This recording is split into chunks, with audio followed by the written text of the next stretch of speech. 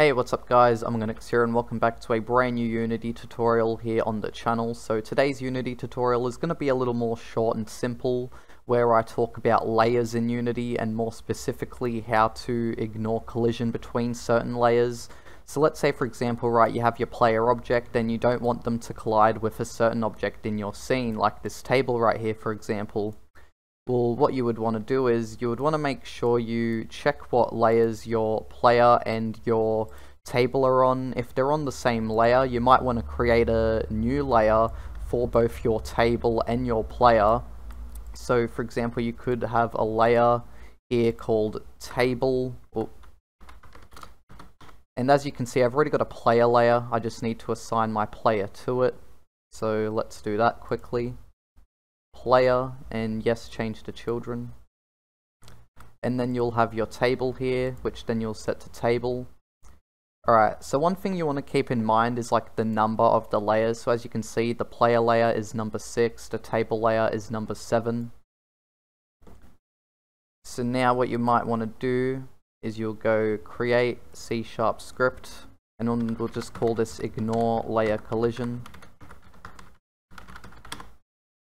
And then open the script when you're ready. Alright. So now this is going to be pretty simple. All you need to do now is go void start.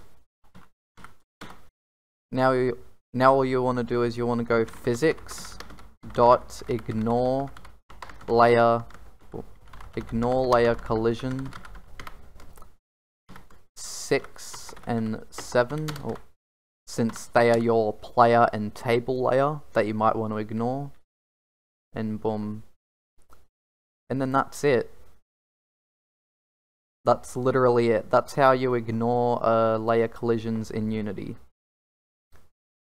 So now all you want to do is you just want to drag this to anywhere in your scene, and let's say for example, right, there's more objects that you want the player layer to ignore. Let's say for example, you want to have like a certain object on another layer or something like that for whatever reason, then you could just continue to add on to this and be like, oh, physics.ignore layer collision 6 and 9, you know, stuff like that. So yeah, you can just keep on adding onto this script basically for any more objects which you want the layers to ignore. So anyways, now that we've got our script in the scene and we've got our table as table layer and player as player layer, let's see how the collision goes. And as you can see, the player can now just straight up walk through the table. So yeah, there's no collision between the player and the table anymore. And as you can see, there's collision with this object here, but we could change that if we just ignore the collision between so let's just set this to the table layer for example, right? And then when we walk into it, we just go right through.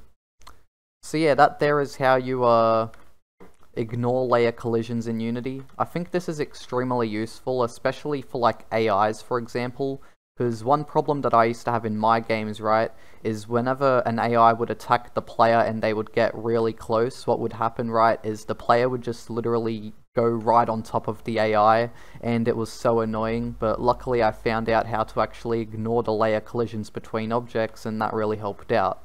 So yeah, if this helps you out in any way, be sure to like, comment and subscribe for more, and I'll see you all next time. Bye bye.